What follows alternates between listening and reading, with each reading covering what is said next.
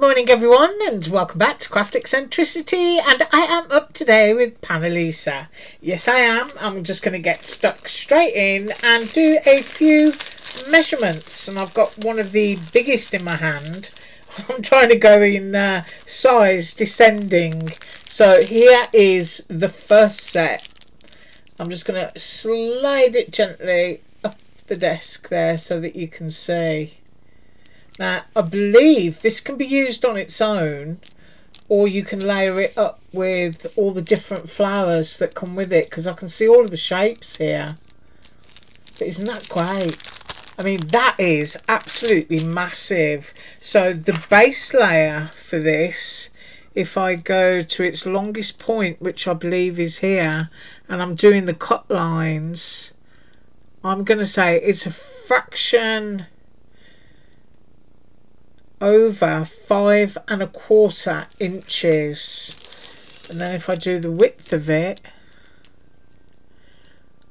we are at, I'm going to say that bit is longer than that bit. I'm going to say it's 4 1/4 inches again. But isn't that great? I do apologise for any glare on my camera, but you've got to see those details. They are just absolutely fabulous. Look at that, you've even got berries. Really pretty.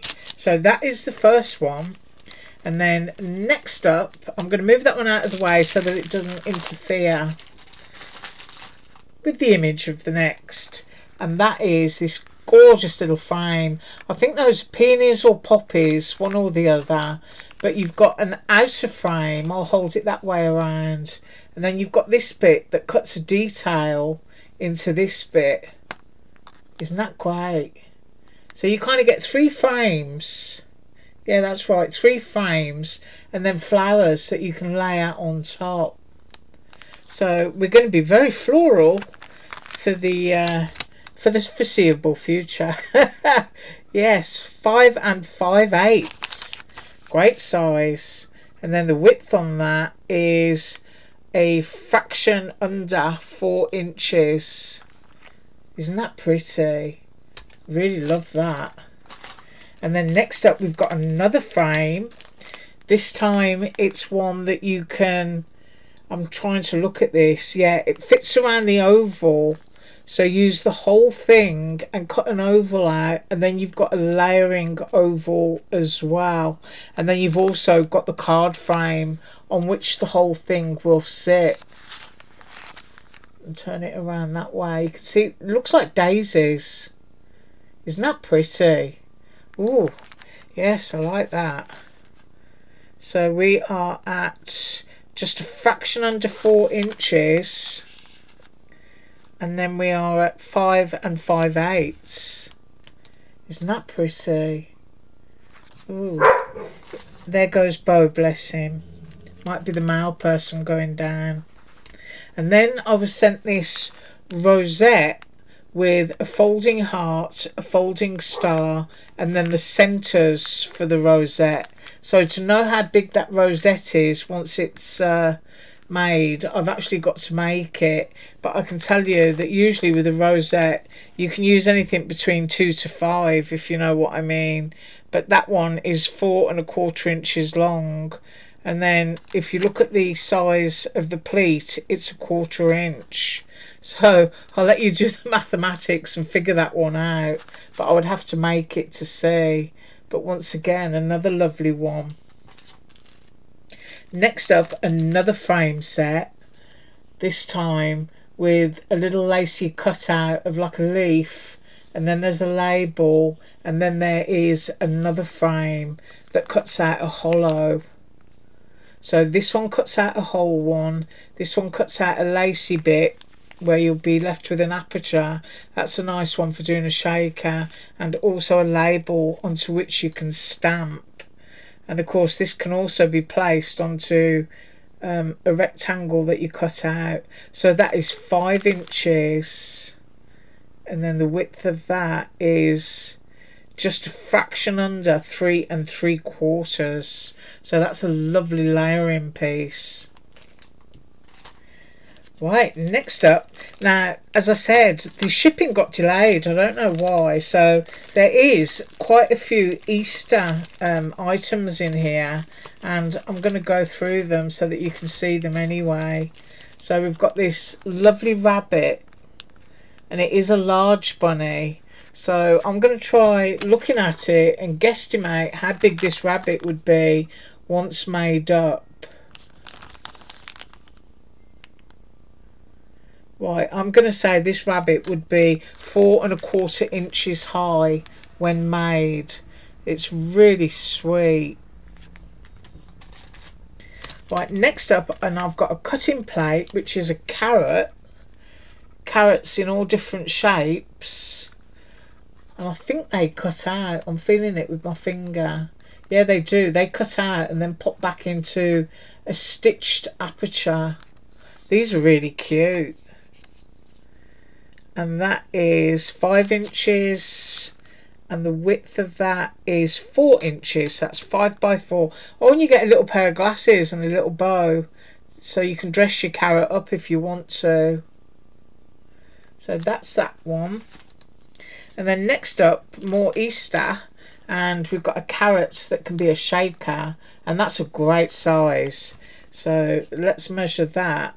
The actual carrot would be 2 3/4, and then of course you're going to be adding a leaf, which is 1 3/8. So that's a lovely size. And then next up, I have more carrots, and this is a tiny little carrot plate with a scallop edge there. Let's have a look. We've 4 7/8. And then 4 inches. So can you see that? It's got all little carrots. So you could absolutely layer that up if you wanted to.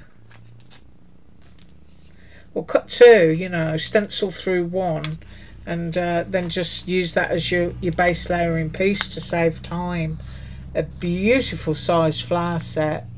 I guess that can be any kind of flower that you want it to be. But isn't that lovely? 5 petals. When you've got 5 petals, you can always make a rose as well. You just keep cropping them out until you come back to 5, and you can have a rose. Now, I don't know what kind of flower that is, but it's very pretty. And the largest head on the flower is, let's have a look at that. It's just under 2 inches. And then the length of the stem is 4 1/4. Isn't that great? I like that. Oh, we are at Easter once again, and this time I just showed a shaker carrot. This is a shaker egg, so all stitching on that, and that actually looks like holly berries to me. Probably isn't, but we've got dandelion-y daisy, little daisy bit there, and flowers. So the size of that egg, if made, would be, let's get that straight, just over 2 1/4, and then the height of it 1 5/8, sorry. And then more Easter, and we have what looks like a little chicken, a little bunny, and a carrot that turn into balloons. So I think the little chick face goes onto there, and then I think you put the rabbit ears on the carrot. Yeah, and then you can just make a whole carrot shape and put whatever onto there. So I think it's kind of like mixy matchy, whatever it is that you want to do, but that makes little Easter balloons, and you've got the ties there. So each of these little critters, when made, if I'm doing this correctly, would be 1 1/4 inches. So really cute again. And staying in the animal realm, we have a really sweet owl. So I'm going to be making this one, but it's a really simple shaker because you've got a really thick outline there. And I'm going to say that's 2 1/4 inches. And then at the width of it, I'm going to say, going right up to its ears and feeling, just over 2 1/4 inches. But he's got his little beak and everything there. And you've got the word awesome. I can read that. Isn't that weird? There's loads of words that I can't read, but I could read that one. And then, yes, tags. Tags are great, aren't they? Tags and tag ties, lovely. That's a scallop one and a plain one. And that is 3 7/8 of an inch. And the width on that one is 2.5.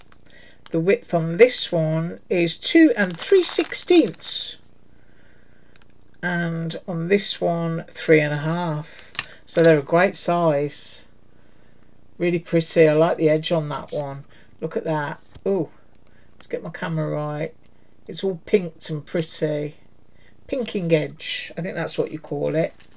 And then next up, I've got a little pillow box, which comes with labels. And I'm not sure, but I think that's a little bag. I think that one there is a little bag with a fold over top. I might be wrong. Yeah, and you get a layering piece and those labels. But the pillow box, you would cut 2 to make this. That's 4 5/8. And then the width of that is 3 1/8, but made up. Make sure I'm on the cut line. It would be just under 2 3/4 wide. And then we have elephants. And I've got them in a bag and they're covered up, so I'm going to get this out. These look really cute. Oh yes. We've got elephants' bums, so that can be the bum or the front. I think that's, yeah, I think that's the front. So you can do these 3D and pop them up. So I'll have to make those. And it comes with a few flowers, so it could be that this little elephant gets covered in a few flowers. He's got a small trunk, he's got a big trunk. So I think that's a small and a large elephant, yeah, because I can see the ears on this one and the ears on this one. Small trunk, large trunk, big legs, small legs, yeah, because there's the tail. So I'm going to have to make that one. That's really cute.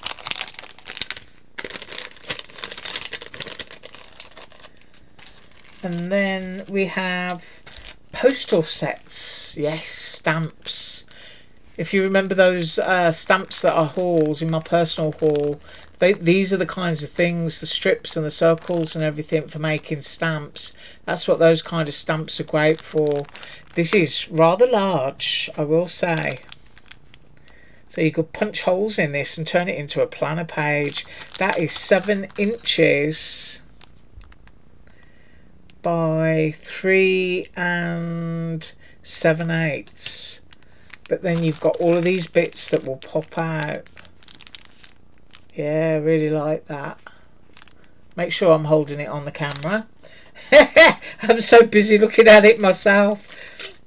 Next up, we've got another similar one, but this one is a slimline. So we've got a larger oval here. Isn't that great? And don't forget, you don't just have to, you know, do and use the whole thing. You can actually cut these and pull them apart and actually have stamps. So that is 8, yeah, it's just over 8 inches, 8 1/8. And then the width of that is 3 1/8.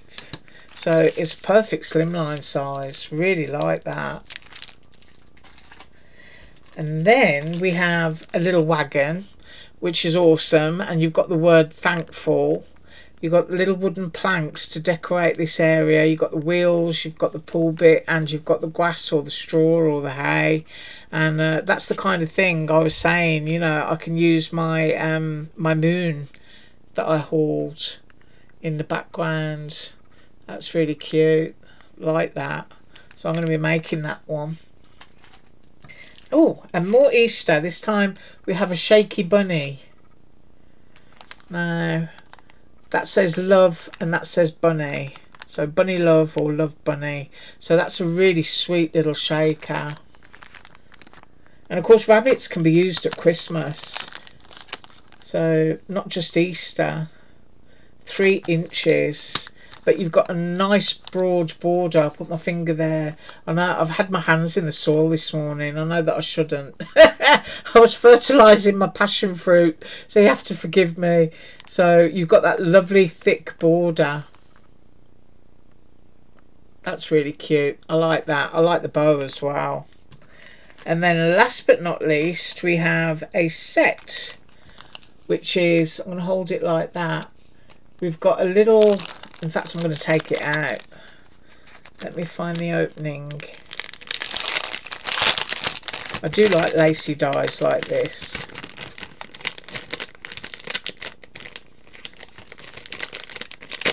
Ooh, this is well glued together. And a very large boot. So the first bit that I've got in that set is a boot. So we've got a little garden welly that is filled with flowers. I'll pop that there. And then we've got this set, which looks like a cup with a rose in it. And then we've got a watering can that's all floral. You can piece back into those. And then we've got our garden trowel and fork. And I'm trying to work out what that says. That says roses. So that looks like a little stand with roses. Kind of potting bench, isn't it? That's really cute. So if I measure the biggest bit, which I believe to be the boot, I'm going to do that one because it looks quite long. That is to the cleat on the bottom, 4¼ inches. And then the widest part being the foot part, I'm going to say just over 1¾ inches. So that is the little garden set. Really, really sweet. Right, that is what I have for you today, and tomorrow I will be up with Panalisa's papers and stickers. So I thank you so much for joining me. Do have an absolutely awesome day, and as usual, all links below. Bye.